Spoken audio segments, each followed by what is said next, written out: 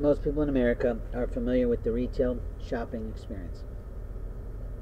In that regard, every human being has an expectation of what they're going to do, feel, and think about when they walk in a store.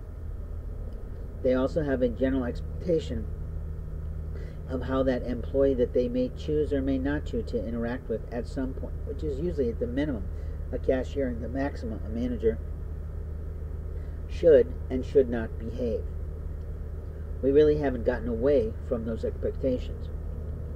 The first failure of most employees who work in retail is an incredible failure to listen.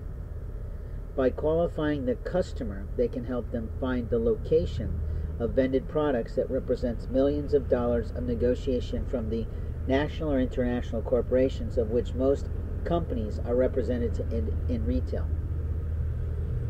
But the best answer and the best question that any retail worker can respond to a customer with who steps up to them at a counter or in an aisle or in some section, midsection of a layout of a store is, "How can I help you?"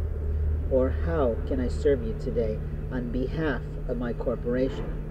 I particularly like the second line because it establishes every single minute of that employee's employment, who they represent, beyond their psycho-emotional and intellectual self.